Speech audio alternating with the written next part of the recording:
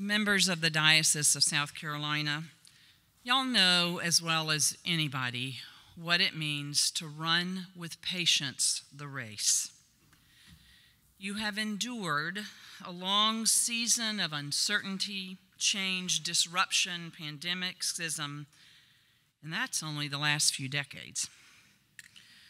Some of you have also endured through the longer centuries of inequality and suffering caused by the sins of prejudice and racism in its many forms. But there is a certain kind of attitude I've come to know among you in my time here, a certain way of being in the world, even in times of trouble. Yes, we are saturated in the past. The history here can be heavy, and it has a weight to it, as it should. And yet, we are not overcome. No, instead, as a group of cigar factory workers sang almost 80 years ago right here in Charleston, it is we who shall overcome, who will walk hand in hand into the future. But to get where we're going, we've got to know where we've been. And to understand our times, we've got to be able to name what has happened. We've got to be able to tell the truth as clearly, as bravely, and as hopefully as we can. How we tell the story, how we testify, matters. As we enter into a new season together, we do well to honor those who have told the truth in difficult times. There are 3 such truth tellers we honor this afternoon. 3 storytellers, 3 interpreters of our history, both recent and deep. And so, it is my honor to announce for these 3 people who would not back down from the truth, the conferring of a special and, dare I say, overdue recognition, the Diocese of South Carolina Chronicler Award. While one of them cannot be here this afternoon, we will soon make our presentation to him in person. As a symbol of their extraordinary contributions to our diocese, each of our chroniclers will receive a custom-designed, one-of-a-kind, hand-turned pen made here in Charleston by Eddie and Brenda Brown of Carolina Turning. I will now announce our 3 chroniclers. Minerva Brown King, will you please come forward? Please come forward.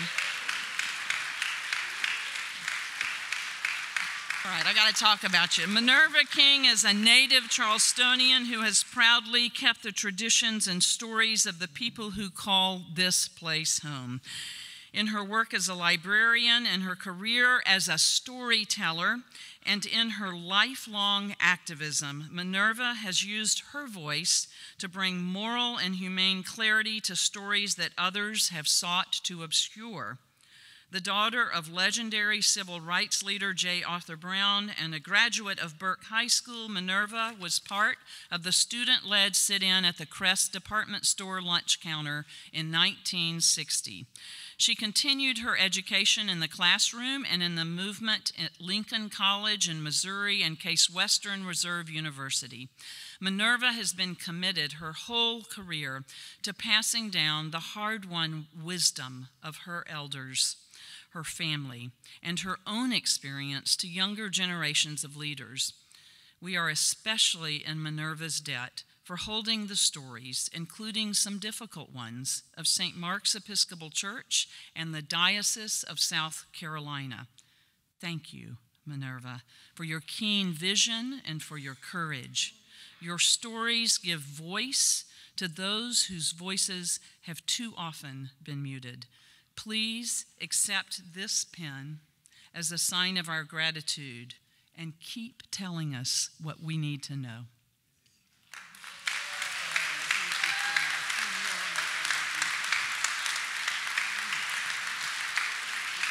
Thank you.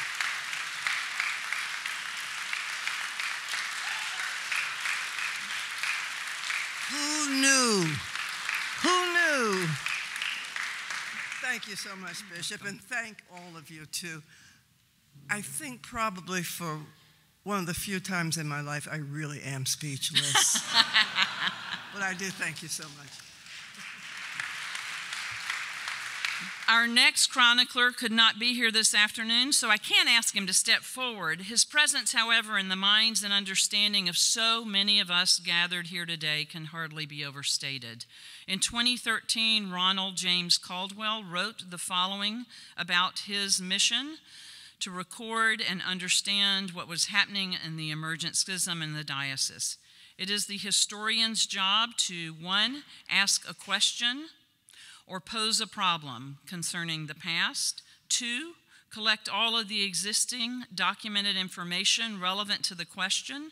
3, organize the information into a logical and reasonable narrative. And then 4, draw conclusions on the original questions that are based entirely on the information presented.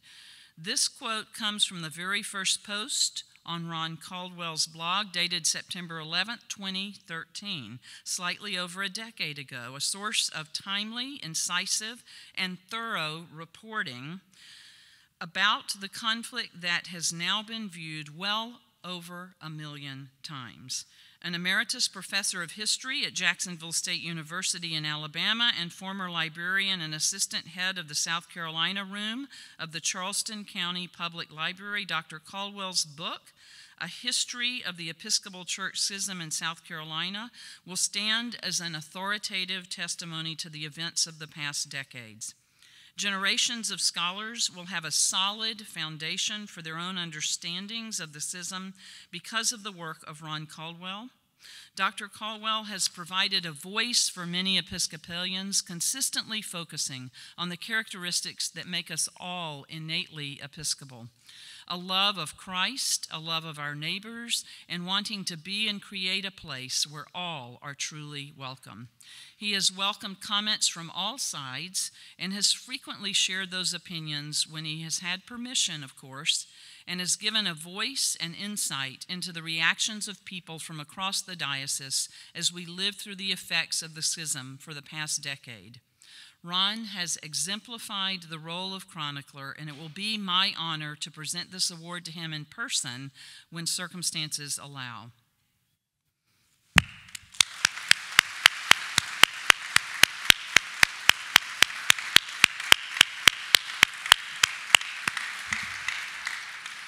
Finally, last but certainly not least, I'd like to invite Steve Scarden to come forward. Steve, are you in this room? Please say you are. There you are. Come on. Oh, my brother. Oh, my goodness. Thank you very much. All right, I got to talk about you, so you got to stay up here. Steve Scarden, Jr., a son of the diocese and the son of one of its priests, was called by Ron Caldwell the lone voice in the wilderness in the long years of dispute before the schism. Steve's long career of public service in our nation's capital and in this state has made a meaningful impact in lifting up the marginalized and moving us toward a more just society. Irrepressible and indefatigable, I'm hoping I'm saying that right. That's good enough. Steve has kept the public informed of the people, events, and puzzles of the recent history of the diocese through his website, South Carolina Episcopalians, since 2004. Possessed of a wide-ranging knowledge of the diocese and its members, a rigorous knack for investigation, and above all, an abiding expectation that anyone taking on the mantle of leadership must do so with integrity, Steve's record of this era will endure as a rare portal, not only into the church's hardships, but its moments of grace.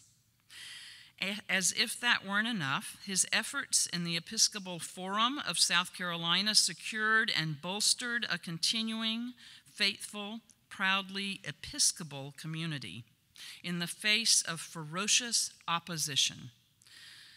Steve, it is an honor to present to you this award and this pen, although part of me thinks we ought to give you a slingshot. In the face of Goliath, you fought back. Thank you. So much. Thank you.